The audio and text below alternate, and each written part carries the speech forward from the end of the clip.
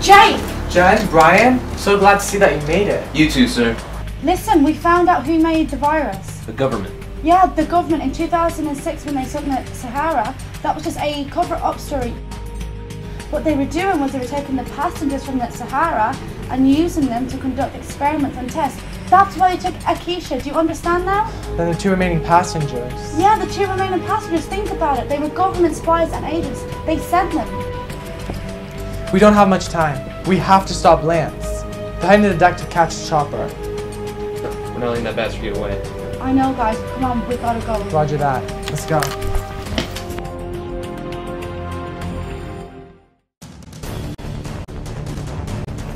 Lance! Stop right there! There's nowhere else to hide. I knew you'd interrupt me during my business. Give it up, Lance. It's 3 of us against you 2. It's over! Over?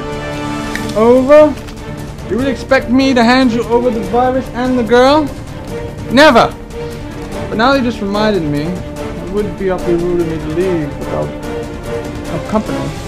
What the hell are you talking about? Let me introduce you to one of the projects that I've been working on since I was here on the ship. A project so big, so powerful, yet so beautiful. Project Viola. Violet? I thought they were partners. Lance isn't partner with anyone but himself. Her and I had quite different views about the future. She had her own views, I couldn't listen on the backstep. She must be an agent working with the government that sank the ship in 2006. She sure as hell didn't act like it. Yeah, because she was working. She didn't want Lance to know.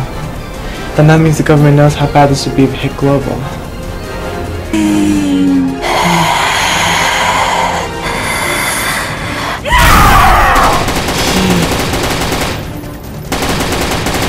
I'll go get Akeisha. Jen!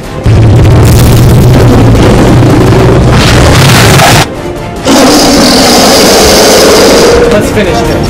I got your back, Jake.